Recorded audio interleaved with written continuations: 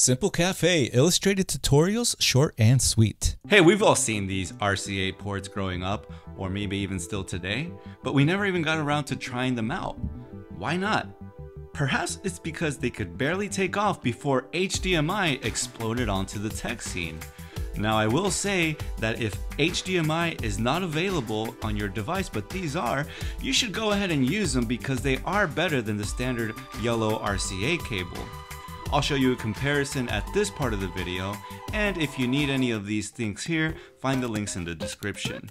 And stay tuned to the end to pick up a fun fact. Okay, first of all, let's clear up something that could be a little confusing. Most of us call these here RCA cables, and these are usually referred to as component cables. But here's the thing, both of these sets are technically RCA cables. So to be specific going forward, we can refer to this combo as composite video. Another thing that we can go ahead and demystify is the audio, and the fact that in both sets, they're the same.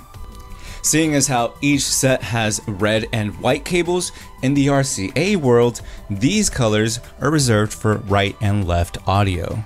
So now we can see that with both sets, we're gonna get left and right audio. Great, so now we can focus on what's different. Looking at the yellow cable that you're probably already familiar with, we know that this is where our video signal travels through. So this familiar combo gives us left and right audio, and through just one lone cable of video signal. Okay, so now component. Well, we know that we still get left and right audio, and all these other cables are for video. What? 3 cables for just video? What's the point? Why don't I just stick with one yellow cable, you may ask? I hear you. But let me tell you that within just one yellow cable, both the brightness and color information, which makes up the video signal, are cramped through this one single cable, and the outcome is not as good as it could be. So instead of jamming it all through one single cable / passageway, Component gives the brightness and color signals their very own passageway to your TV. And this produces a nicer image, plus draws the entire picture per frame. What the heck do I mean by that? Well, video is a bunch of still pictures displayed quickly to make movement, right?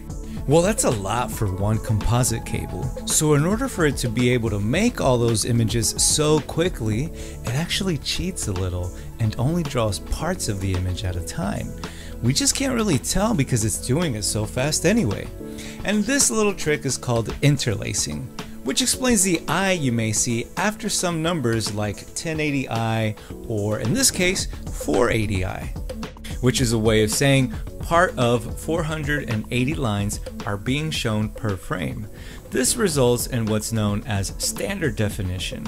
Not so standard anymore, right? Anyway, when you use component cables, it won't need to rely on this interlacing trick because component cables have the capacity of drawing the entire image per frame due to having more cables to send the video signals through.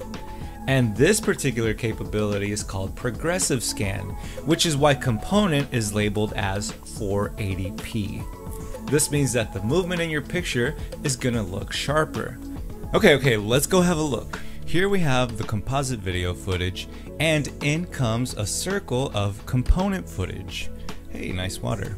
So ultimately, it's up to you whether or not you want to use the component connection for your older RCA devices.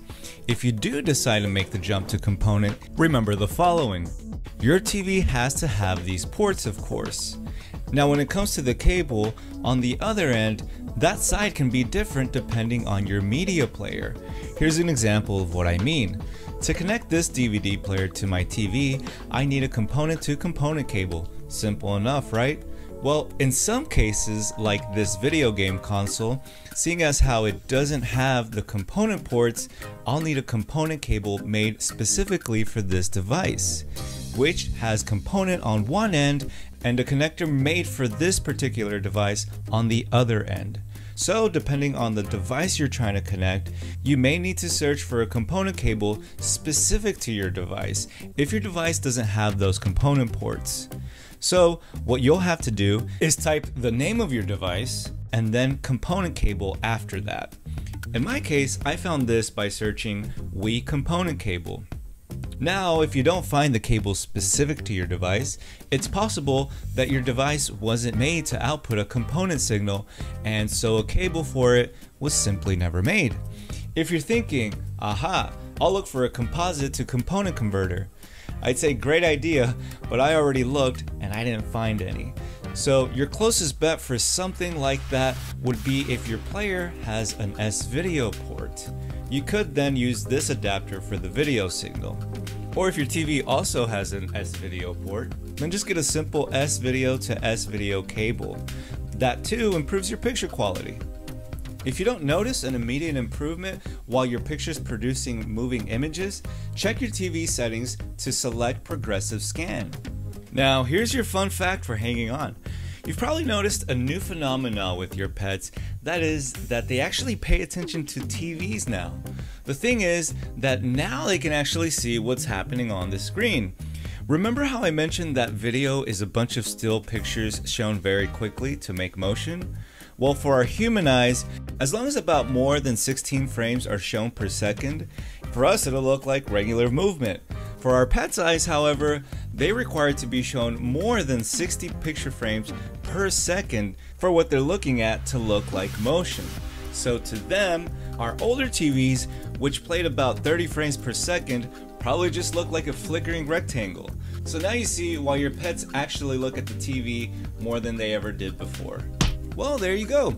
You've gotten an idea of how you can improve the picture quality of your older yet still precious content. Give me a like if you now understand the component connection, and feel free if you have any questions. I hope you end up subscribing so you can more easily find my videos when looking for help with your electronics. Cheers and take care.